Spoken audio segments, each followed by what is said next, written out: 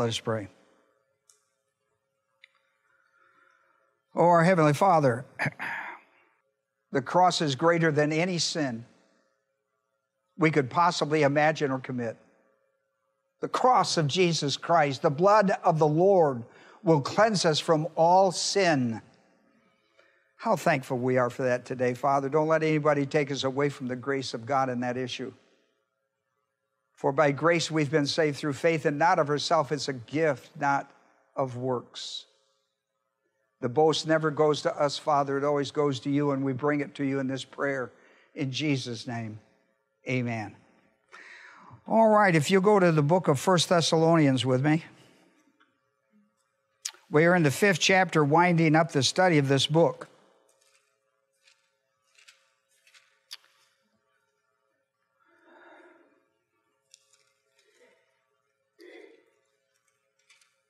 First Thessalonians 5. If you have a study guide, always remember to pick a study guide up when you come in.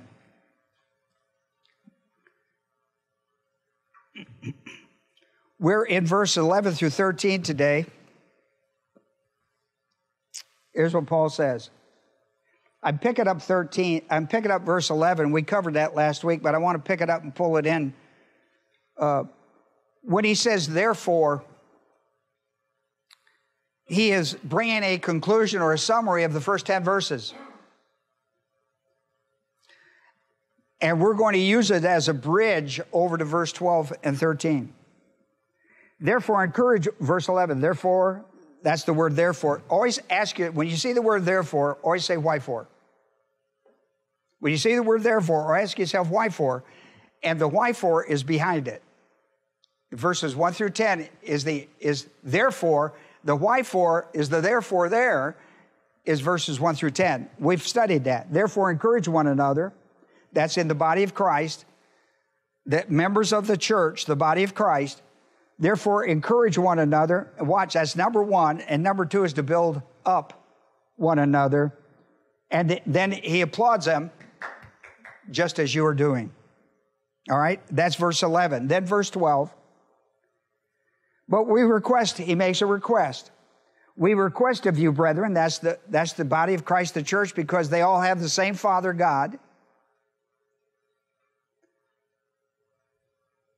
That we request of you, brethren, that you appreciate those who diligent labor among you and have charge over you in the Lord and give you instructions, and that you esteem them very highly in love because of their work. Live in peace with one another. He addresses in this passage, he addresses the pastor, teacher, and the congregation and their relationship to one another. Their relationship. Now, here's what we want to do with this lesson today. Remember that we're in the final conclusions, and this is really important. When we went from verse 11, we used it as a bridge sentence to 12 to 28. We're at the very end of this book, and he goes through he does an interesting thing. From verses 12 through 28, now listen to me, he issues 18 present imperatives. Those are commands in the Greek language. There are 18 present imperatives. Command after command after command after command. These are commands. The imperative is commands. The final one in I think it's verse 26. The final one he issues, all of them are present imperatives except for the last one, and that's an aorist imperative. And over the weeks that we are coming to us, we'll look at these and discuss them, because this is what Paul felt it was important to say to the congregation after telling them the importance of the pastor, teacher, and the congregation getting on the same page in the Word of God and in their life. Then he goes into a discussion on it. In our passage today, 12 and 13, he issues the first 3 of 18 imperatives or commands. We're going to see that today. All right? We're going to take a look at that.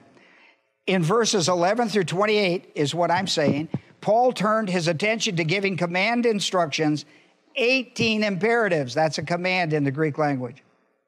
Let's look at 5 things today before we go home. Now, we won't go home at halftime, okay? We'll go downstairs and have coffee and donuts. We'll come back and finish this study and then go home. All right.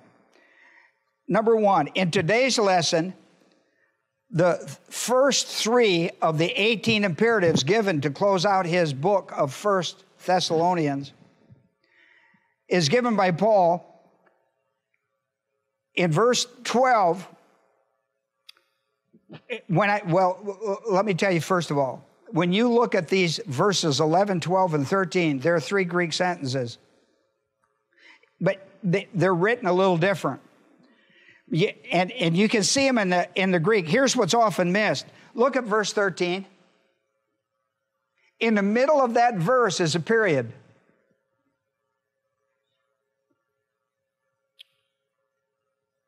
See, verse 11's got a period, then verse 12 has got a comma. In the middle of 13 is a period, and then at the end of verse 13 is a period. That's very interesting because sometimes we miss that. So when you're looking at verse 11, 12, and 13, what you have are 3 Greek sentences. And a lot of times you can't see them in the English, but this time we can. That's important. Sometimes we miss a period in the middle of a verse. So I call that to your attention. All right? And remember, all of the imperatives are all going to be present except for the last one in the book. It's going to be an aorist imperative. In verse 11, he uses an interesting phrase for the word therefore, deo, D-I-O. Now, normally, I told you last week, therefore is the Greek word un, O-U-N. But he does something different here, and he would normally this would be un, but it's D-I-O. It's a compound word that means because of this. Because of this. And we talked about that last week. I don't want to go back and do a whole new study, but because of verses 1 through 10, which we have studied in detail, because of this, right? Especially, look at verse 6. Here's was his point. So then let us not sleep with others. Remember that spiritual apathy in the church. But let us be alert and sober-minded. See, that was his, if there was ever a point that Paul was going to bring back into the close, that would be it. All right, be alert. Don't be in spiritual apathy. See, the way things are going right now in America, it would be easy for the church to go into spiritual apathy unless you see what's going on. If you see what's going on, the need for the gospel of Jesus Christ is greater today than probably most any time I've known since the 60s in my ministry. In the 60s, there was a great need because of what was going on in the cities across of America. There was a great need to take the gospel of Jesus Christ to the streets. Everybody was going to the street. It was only natural that the church should go to the street with these people and preach the gospel of Jesus Christ.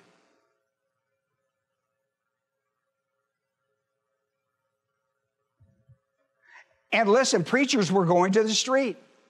I went to the street. I went to the street. Rick Hughes went to the street. There was a bunch of us in the 60s that we went to where the people were, and the argument was because the solution is always the gospel of Jesus Christ. You got marriage problem? Gospel of Jesus Christ. Are you saved? Then the issue is not that you need to be saved. The issue is you need to know how to be spiritual. You need to know how to walk in the power of the Holy Spirit and stop walking in the flesh. Only thing that tear up marriages is walking in the flesh. Listen, there's a great need for the gospel of Jesus Christ to get out there. The homes are falling apart. The children all over, they don't know what to do with it. Listen, the gospel needs to go to the street. The gospel has always been the street ministry. Jesus was a street preacher, right? Have you studied the life of Christ in the Bible? He was a street preacher. And I don't mean he spent all of his time on the street. I mean, he went wherever people gathered. He went wherever they gathered, no matter why they were gathering. He went to where the gathering was. Listen, the Apostle Paul, if you study his mission work, that's what he did. He went where the people were. If the people were by the ocean, he went there. If he went there, he went there. And finally, he got enough attractions that wherever he went, people came. But he always was interested where the crowds are. He became a good enough evangelist that where he was, the crowds came to him.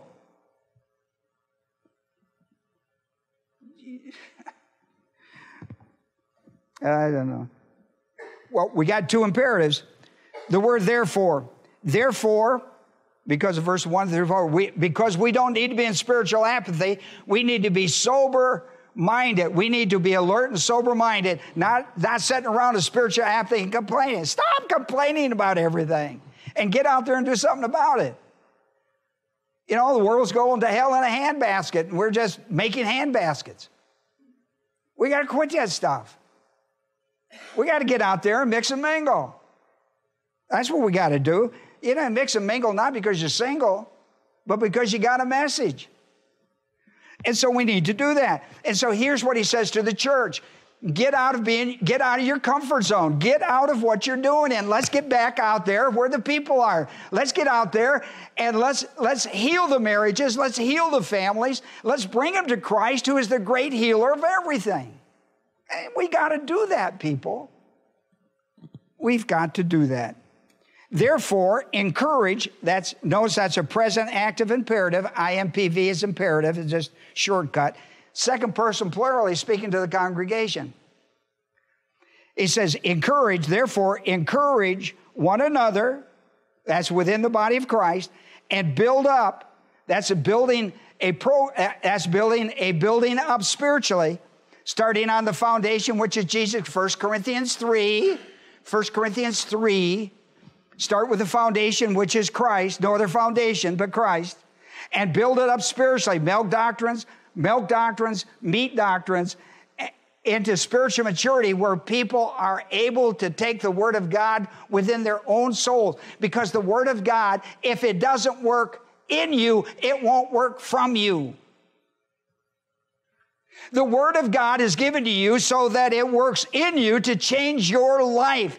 And when that happens, it works out of you because people want to know, how did your life get so dramatically changed?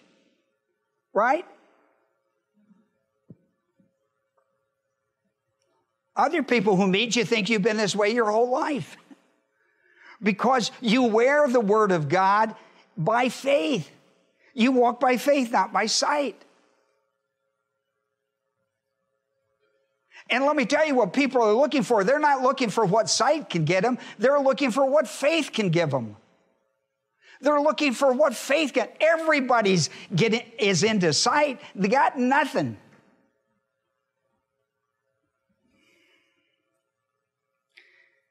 So he says, encourage one another and build one another up. That's the pastor building the church and the church building one another. Okay? That's got to be a team effort. It's got to be a team effort. Verses 12, 13a, because there's a period. We request of you, brethren. Now he makes a request. We request of you, brethren. Notice adelphos is a family word. That's his brothers. Royal family of God. He's addressing the church, the royal family of God in the world.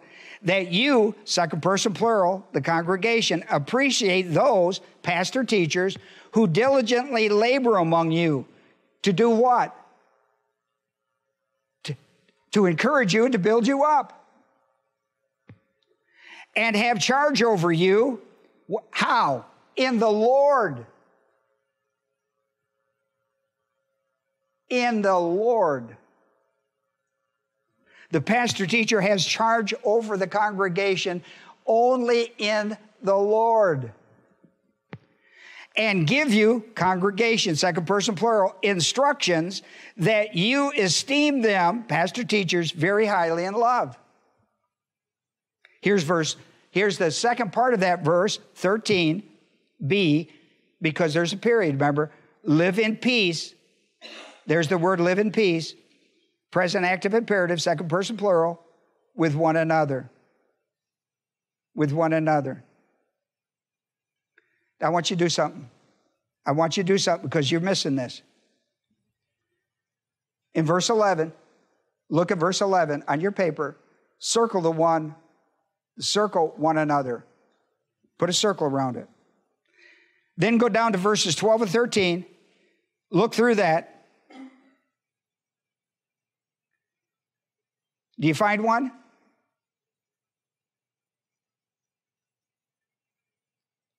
Okay. Look at verse 13. You find one? In verse 11, you should have circled 2. And in verse 13, you should have circled 1. So what's his emphasis? His emphasis is on the body of Christ, the congregation, and the pastor teacher being on the same page of encourage and build one another up. It's a spiritual work.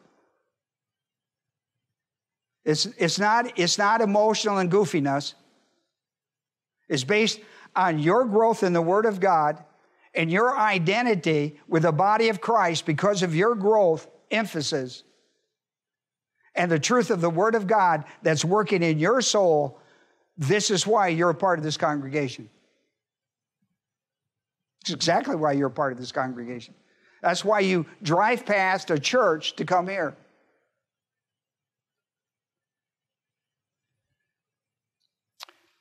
And that should be a good thing for you because you're hungry for the Word of God. Because it is the Word of God in your soul that sets you free and allows you to be the one who sets other people free. The Word of God. Listen, John 8:32. You shall know the truth, and the truth will set you free. Galatians 5:1. It was for freedom that Christ set you free. And once you find that key to freedom, you want other people. You want to give that key away, don't you? This is the key that unlocks your bondage, sets you free. It did for me. It did for me. One another. Encourage one another. Build one another. The pastor teacher should be on that page. The congregation should be on that page. Point number 2. In the 5th chapter, 12 and 13, and then a period, Paul offered a request, watch this now, from the Pauline team. If you go back and look at that carefully in verse 12 and 13, he didn't say, as he often does, I, Paul. I, Paul. No, he used we.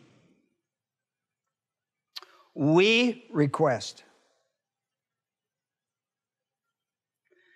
Because Paul understands the importance from a leadership standpoint, of spiritual leadership, that the men in leadership and him have to be on the same page. Paul and his missionary team has to be on the same page in encouraging, building one another up in their ministry.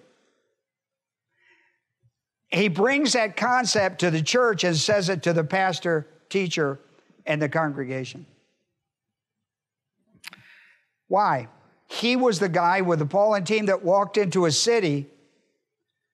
He preached the gospel of Jesus Christ. People got saved, and a church developed out of it called the Church at Thessalonica. And that little church became a lighthouse for God in what we call Greece, in Macedonia and Achaia. That little church. We've talked about that. In the word request, it's interesting I wrote it on your paper in the Greek language, eroteo. It's a present active indicative. Now that's going to be important. It's first person plural, we, because it's a main verb. We call it a finite verb, and that's important if you got other dynamics of verbs. A main verb, because any other verbs that aren't main verbs are going to work off a main verb. One main verb, everything else is attached to it. Participles, infinitives, they're all attached to it.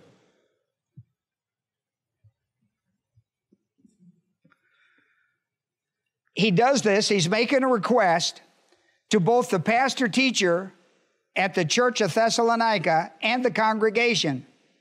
The request was issued in two parts, one to the pastor-teacher and one to the congregation. And he says you got to be on the same page with the Word of God and what your missions are.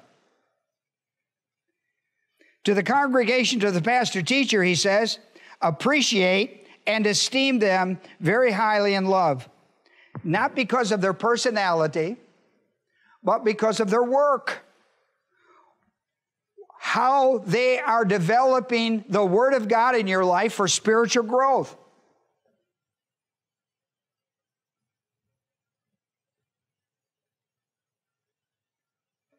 Uh,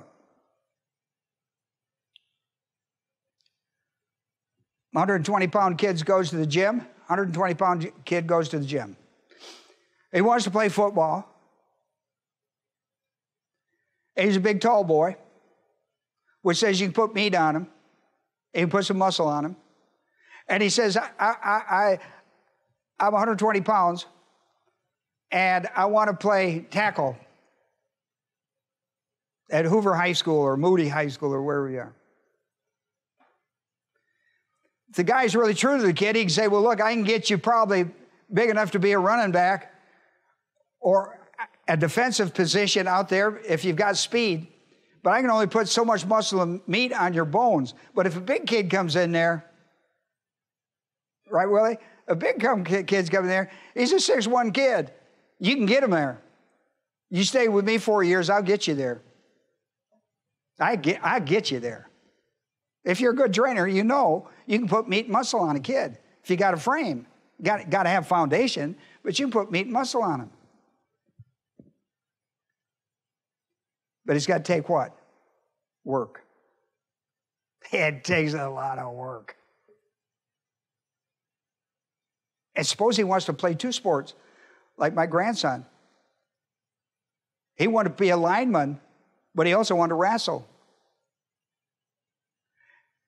He wanted to be a lineman at 250 and wrestle at 175. How are you going to do that? So he flip-flopped for 2 years, back and forth.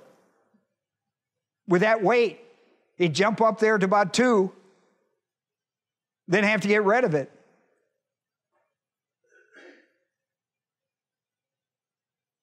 So the coach sets him down one day and says, you got to choose which one you want, son. It's going to wreck your health.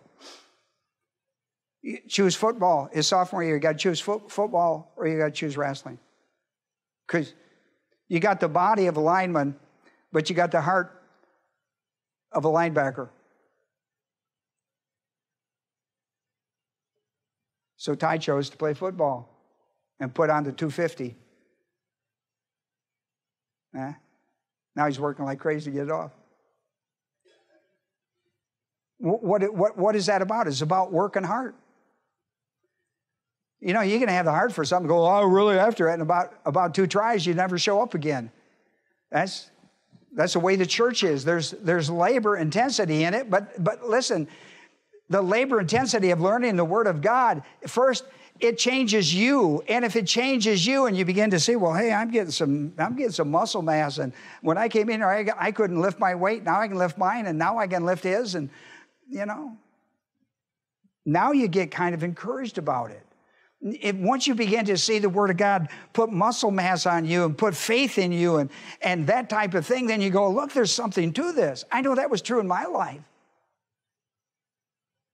Then you begin to work at it. Then you really begin to work at it. And then other people go like, well, how did you do that? And you go like, well, let me share it with you. And the first thing you know, you got a little Bible study going someplace because somebody else wants to do it.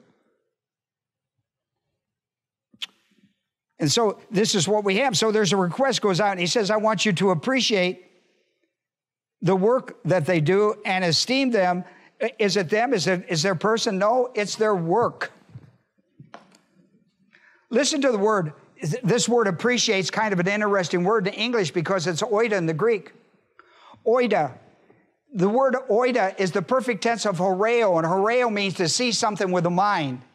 You know, somebody wants you to understand a mathematical thing, and you can't quite get it. And so he says, he stops and he goes like, well, look, this is how this thing works. This is best a kid in class, not a teacher. Teachers overthink. It's another kid in the class goes like, I'll tell you how this works. You do this and this and this and this, and there's your answer. And you go like, well, how come they couldn't just have, I know. They get nerdy with it. See, I do that. I get nerdy with this stuff. It's the practical part I'm after, and I get nerdy with it myself. But listen, oida is one of those things. It means to see where you understand something. Oh, I get it. I got it now. Because once you get something, you got it. Once you get it. Well, I don't understand it. Instead of walk away, keep after it. Listen, at some point, it just rings a bell. Poof, I got it. Once you get it, you never forget it. You know why? Because you cycled it from your mind to your heart. And when it gets in your heart, it's there. It's very hard to get it out of your heart once it's there. It's very, very hard to get out. Oida is horeo in the perfect tense. That's completed action of the past. The result remains completed forever. When you get that, see, that's from the mind to the heart. That's the perfect tense of oida. You see something with clarity and get it, and it becomes an important doctrinal principle for your life. This congregation has grown spiritually in categorical Bible doctrine to understand with clarity the divine appointment of the spiritual gift of a mature pastor teacher of a congregation to which they're a member. Listen, there's a lot of pastors out there. There's a lot of preachers in the pulpit. And listen, a lot of them doing a pretty good job. But listen, for you, if you want to grow, you've got the foundation of Christ. If you want to grow, you got to send her to a pastor teacher who understands milk and meat and teaches it for your growth. You've got to do that. And that's why you're sitting here. You drive past churches that are much finer than ours, got more people, got more everything. But what you want is the teaching of the Word of God to build your stamina and your courage. I'm a trainer. And it takes work to get there. But listen, every day you should see the benefit of it. You should see the benefit of taking the Word of God in and walking it out by faith. You should see the benefit of it. And when you do, you're going to be a lifetime prescriber to it. Because it's changing the way you deal with people. It changes how you deal within your relationships. It's a changer. The word esteem is an interesting word. And he puts it, he trails with it. Esteem very highly in love. This word esteem in the Greek language, it is an acknowledgement of the position of divine delegated authority. It's dealing with the headship of Jesus Christ. The Greek word I put on your paper for the word esteem is an attitude you have about the position the pastor teacher holds. It's never about the person who holds it. It's about the position the person holds. And in that position requires certain things from that pastor teacher. He's got to teach. He's got to understand he's got to have a very solid gospel. He's got to have an understanding of milk doctrines that babies need to grow up and meat doctrines that laborers for Christ need to have. Listen, you can find this in Hebrews, the 5th chapter, 13 and 14. In the book of Hebrews, you can find this. And so what you esteem is not the person or the personality, it's the position that he holds, because at some point you believe that God has brought the two of you together, that the pastor teacher and you, God has brought you together for your spiritual growth, mature ministry of your life. And I couldn't convince you of that. It's not my job to convince you of that. It is the Holy Spirit's job to convict you that we're a right match for this time in your life. And when he does that, because it is the work he produces that develops your spiritual character, that you esteem about it. But you don't have to know me personally one way or the other to esteem what I do. It's not in my person or personality. It is in my work. The proof's in the pudding. If it's not, leave it alone. That's what I'm saying. And that you esteem them very highly in love, right? And then he's going to go to because. Now, listen to me. One of my favorite verses is 2 Peter 3:18. Grow in grace and knowledge of the Lord Jesus Christ. Grow in grace and knowledge of the Lord Jesus Christ. These two things ought to be paralleled in your life in pursuing and growing in. Grow in grace and grow in the knowledge of the Lord. Listen, here's growing in grace, knowing the 6 stages of grace and growing in them. Listen, you can't grow in something you don't know about. You grow in grace. You understand the 6 stages of grace, say? And knowledge. Do you understand the difference between milk doctrines and meat doctrines? And where does that take me? It takes me to spiritual maturity in the work of the Lord. I mean, you got to set somewhere where there's clarity to that, because this is what Paul is talking about. This is what Paul is talking about. So, here's Jesus, and we're going to take a break. Here's Jesus in John 21, 15 through, I put on your paper 15 through, 17 or something like that. He has died on a cross. He's been buried. He's been raised from the dead. He's in 40 days of post-resurrection appearance. He's getting ready to go back to the Father. He's getting ready to go to heaven. One of those UFO trips. He's about ready to go back to heaven. And it's a conversation with Peter. Right, that famous conversation with Peter. He had a lot of famous conversations with Peter. This was positive. A lot of times they weren't always positive. Get behind me, Satan was one of them. That wasn't too positive. That one didn't go well for Peter. Jesus asked Peter a question, do you love me? That's famous, right? Do you love me? And he asked him, agape. And Peter answered, philos. Jesus is asking about divine love, and Peter's responding about human love. Peter didn't really do a good job with that one, did he? Huh? When we dealt with our Eucharist today, we said, in the night in which he was betrayed. Now, Peter was part of that betrayal, wasn't he? And he swore an oath before God that he would never betray Jesus, and he did. I mean, the words weren't even cold before he did. Now they're having this conversation. Jesus says, do you love me? Peter, do you understand the love that's required from you to me? Peter, do you understand the love that's required from you to me? I'm telling you today, the love that God is required from you to me, and from me to you, and from you to you to you to you, is agape. Esteem them very in love.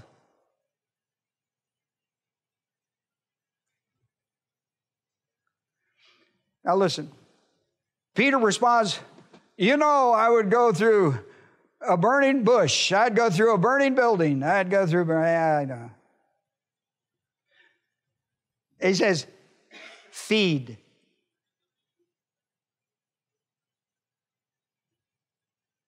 We're talking about love, and you're talking about food.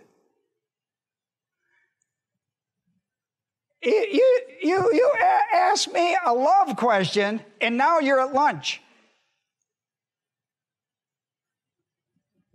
So Jesus asked him again, do you love me? Because you've got to understand the love that's required. So he gives him Philos again.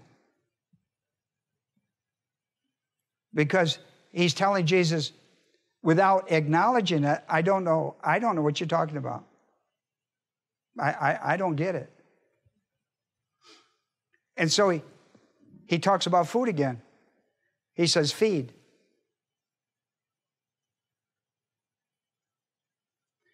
If you love me, you will demonstrate that love for me. And what I did when I came to the earth, you will demonstrate it by feeding those that get saved. My sheep. My sheep. You will demonstrate your love for me. Agape love is the way you demonstrate the love you have for him by doing the work the Lord has assigned to you. Then Peter, feed my sheep.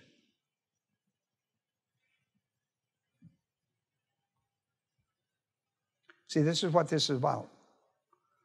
This is what this is about. It's about loving the Lord in a way that connects us with the work of the Lord. It's loving each other in a way that connects us with the work of the Lord. That brings honor to him. It's not about us. It's not about us. It's about one another in the Lord. In point number 3 of our lesson, the next thing Paul laid out was 3 primary ministries of the pastor-teacher to advance them in their spiritual growth as a congregation. So here's what you should be looking for in the life of a pastor-teacher. Diligent labor. Diligent labor. Notice it's a participle. It's a present active participle. The word "and" in the Greek is kind of interesting because sometimes it's used adjunctively. It means it's connecting, like in this case, 2 participles. 2 participles. And listen, he's going to do it again to connect 3. Notice adjunctive. It means it's connecting 2 things into one idea of thought. Number 1, diligent labor. I mean, does your pastor work hard at meeting your spiritual needs as a congregation? Foundational doctrines of salvation, the clear gospel and foundational doctrines, milk, and then meat, and it taking you to advance where you're able to feel a sense of maturity about missions or ministry work. Are you at that level that he can do that with you and you feel comfortable? I feel like I'm spiritually prepared for that. You think to yourself, I think I can do that. What gives you the confidence is the Word of God in your soul that's worked for you, that you know confidence. You can go with confidence and say, this will work for you. Like when I share the gospel of Jesus Christ, how it changed people's life, I speak personally. You know, here's what Christ did for you. But listen, this is what Christ did for everybody, but this is what he did for me. And so that's important. Diligent work. Pastor needs to be diligent in his work. And that he has charge over you. He has charge over you. But listen to me, in the Lord. There's a big difference between having charge over you and having charge over you in the Lord. And what does that mean? It means I hold the position given to me by the Lord. I have the gift teacher. I have the position pastor. The word pastor is just an under shepherd of 1 Peter 5, 1 through 4. The chief shepherd, I'm an under shepherd, and I believe it with all of my soul that I've been appointed by the Lord to this church for the length of time I've been here. Listen, I know I don't do this with you, but every year I talk to the Lord about renewing my contract. I never thought I would ever be in one church 47 years. I wasn't trained theologically to think that way. I was trained to think 4 or 5 years and you move on. But so every year, January, I became pastor of this church in 1974 in January.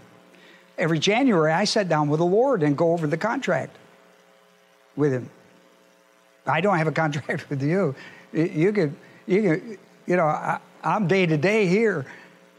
But with him, I talk about a yearly contract. And a lot of times offers come in.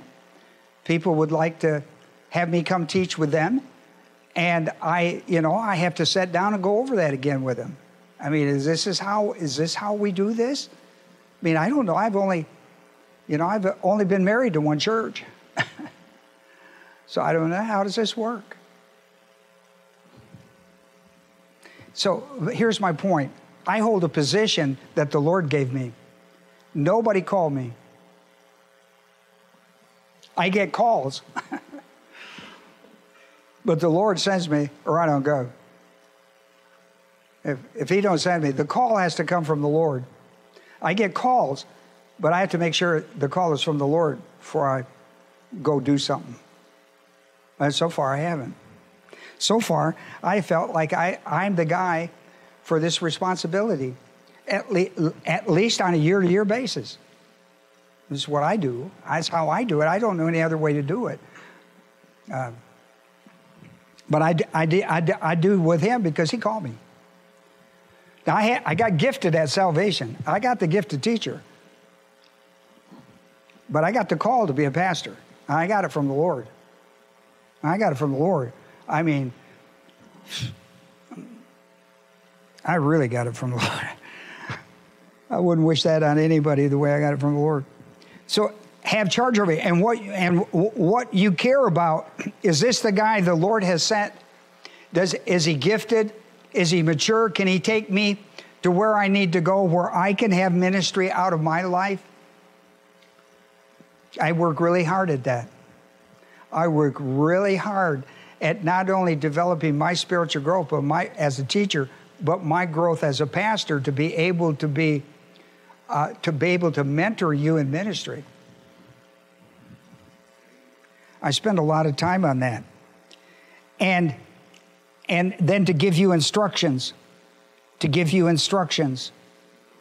really important, to give you instructions. And I try to base everything. I get more criticism, and it surprises me a little bit. I get more criticisms for teaching out of the Bible.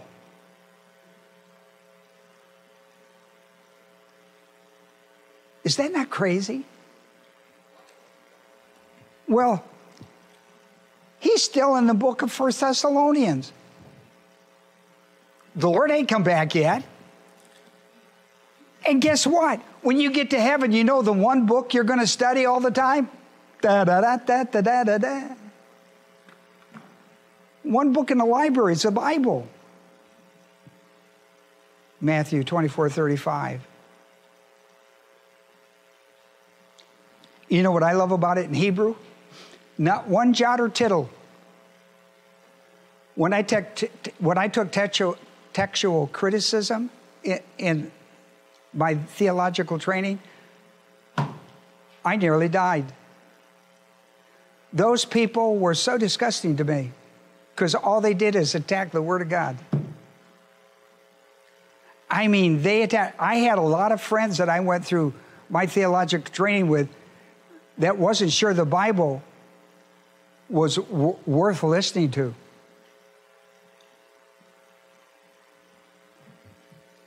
And then God, in his marvelous grace, gave me that Matthew 5:18 thereabout. Not one jot and tittle.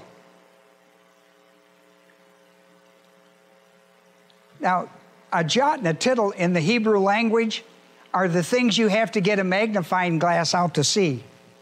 Right, William? We're in Hebrew class right now, and I'll tell you, those little dots, the older you get, the smaller they get. And they're the quirkiest little things. And boy, you got to pay attention because the whole word is based on these little quirky things. That's called a jot and a tittle. At King James, jot and tittle. Not a jot. We would say dot and I and cross and a T. That's what we would say, right? You know, dot. They still say that? I don't know. Who cares? Who cares? Jot and a tittle. The Word of God. Don't let anybody tell you that this is not the Word of God. Don't let anybody tell you this is not the Word of God. Not one jot or tittle can be changed. You know how many times they've burned the Bible? Do you know, I was reading the other day, do you know, you talk about the wonderful thing of this, one of the good parts about the speed of electronics? You know, what we can do with electronics is amazing, isn't it? I mean, it's a curse in a lot of ways. Facebook, for example. But the side for the Church of Jesus Christ, there is only just a few languages in the world of the smallest countries of the world where it hasn't been translated into their language. The Word of God is covering the world in light speed in their own language because of electronics. They can do it at such light speed. They can get it translated and then out, just like that. They've never seen anything like it. The speed of translating the Word of God is just enormous today.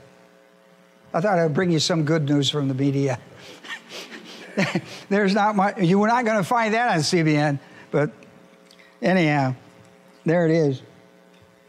And he says, because of this, diligently labor, charge over you in the Lord. They're not in charge over you. They're in charge over in the Lord. And that give you instructions. These you esteem very highly because, he says, because of their work. Because of their work. Esteem very highly because of their diligent labor, not their personality. If you would get that, I'm safe. The pastor teacher of a church congregation does not work for them, but to them for the Lord. I've never asked a penny to preach the Word of God, never will. I've always lived on what I was given. I am thankful for you.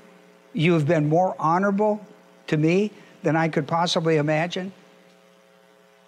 I take what I need and I don't take what you give me. I'm criticized because I do it that way. What about the next pastor comes along? You say you're only willing to take that amount. What about the next guy that comes along? Well, that's his problem.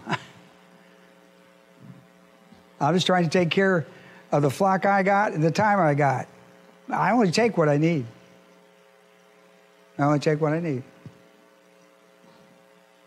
If you've served on my board, you know that. Then you know that.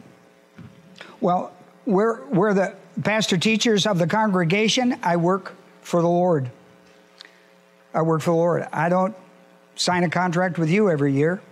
You sign it with me, you don't show up. I mean, how do people in the church vote? Well, they take the money away from you and they don't come. After a while, you don't have anybody. Then I guess I'm done. We'll see. Here's some passages you should read about the gift and the office. Ephesians 4, 1 through 16, Romans 12, 7, 1 Corinthians 12, 28. You should read 2 Corinthians 10, 8. That's worth a read for you. Well, there can be many spiritually gifted teachers among a congregation, and we've always had them. There's only one pastor teacher over it. And the Lord assigns them. He holds the office and responsibility as a pastor teacher to the Lord. 1 Peter 5, 1 through 4. He's part of the headship of Christ. The pastor teacher is. Not because you have the gift of teacher, because you hold the position of pastor. You need to really get that squared away in your soul. The pastor teacher's work is evaluated by the Lord, both in time and eternity. 1 Corinthians, the 4th chapter, actually 3 and 4, but 4th chapter 1 through 5 and 14, 2 Corinthians 5:10, judgment seat of Christ, 1 Peter 5:4. If he's done a job according to the Word of God, he gets a crown. Listen, you never get a crown without a cross. If you don't bear the cross, you'll never get a crown. Got to bear the cross, man. You want the crown without the cross? It ain't going to happen. It ain't going to happen. You got to bear the cross to wear a crown. Point number 4. One doctrinal point that Paul is making to both the pastor, teacher, and the congregation is to be of one mind in the Lord. What gives us unity in the church is the Word of God. The Word of God. And you do that by cycling the Word of God by faith. And Paul talks about sound doctrine. That is doctrine that is healthy for your soul, that you can grow with. You always pay attention to that. You need to read Titus 1, 9 through 11, Romans 5, 5 through 7. Being of one mind in the Lord guards against divisions and quarreling within the church body. 1 Corinthians 1, 4 through 6, the 10th and verses 10 through 13. You know, Paul had a real, you know what's interesting, when Paul is writing, when he's writing Thessalonians, the book of Thessalonians, he's doing it from Corinth. I mean, he's just that, and the Thessalonian church was like wonderful.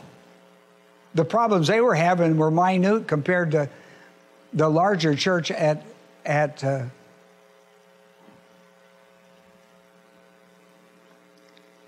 Corinth.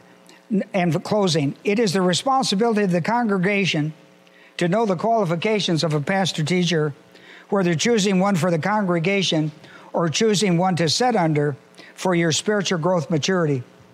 It is important to know the qualification. It is amazing to me. I used to go out to do interviews for churches, and they didn't even know. Listen, many of them had no idea what to look for in a pastor. None. Based on the Word of God. And I would have to sit down and teach them. I'd say, well, look, I know why the Lord sent me to you. It's not to be your pastor. It's to be your teacher. So I would get them to get a Bible out. We'd have to go find them. Get a Bible out. And I would teach them the qualifications of the pastor. I said, listen, next time you call a pastor teacher for this church, these are the qualifications you must look for. And I would spend an hour, 2 hours with them, teaching them how to qualify. Listen, these were... So be sure, 1 Timothy 3, 1 through 7, Titus 1, 6 through 9, and of course my favorite verse, 2 Peter 3, 18, grow in grace and knowledge. I mean, these are you'll read those for the qualification of a pastor teacher. Now he can have the gift, you know, you assume he's got the gift, but don't assume it, ask him. But he's got the gift of teacher, but does he have the qualifications to be a pastor? He could be a great teacher and not be a great pastor. And let me tell you, you can spend, just from my own experience, there's a whole lot more learning about being a pastor than it is about, teaching is easy. Pastoring is difficult. And you can learn it, you learn that from the conversation that Jesus had with Peter about taking care of the sheep. And how important it is to be on the same page. Listen, I need to be on the same page with the Lord, and you need to be on the same page with me and the Lord. You know, if you can trust your pastor, all right? If you can't, why? Something's wrong. I mean, he's the man that's supposed to be faithful to the Word of God, crank it out, to lay it out in such a way that you can examine it, and then it's worthy to obey.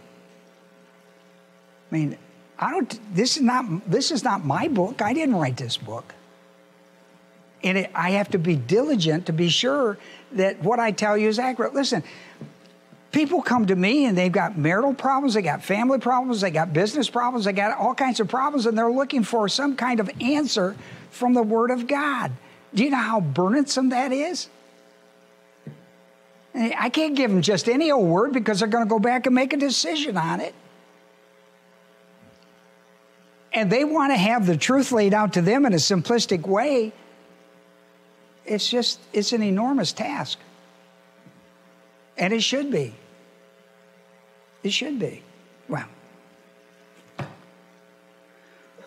let's have a word of prayer. We'll be dismissed for the day, at least for the first half of the day.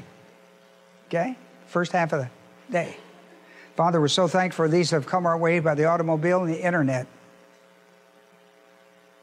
Thank you, Father, for a wonderful couple. We meet every once in a while. They come through the city and they stop off. Well, how thankful we are to know that there are others that have not bowed their knee to Baal, thank you, God, that are faithful to the Word of God, that understand how important it is to be fed the proper meal for the proper work of ministry. I thank you for this congregation, Father, that has been faithful to fly this flag in this community and will be faithful to fly it in Moody just as soon as we can make this transition. There are people starved to death out there and don't know it. They don't know it because they've never sat down to a good meal. They've sat under bondage. They've sat in Egypt, don't know what the promised land is about. So, Father, I pray that you give us a heart of compassion. Let's be strong with the gospel of grace. And let's teach the people as we have in this congregation. Let this congregation expand itself in Jesus' name. Amen.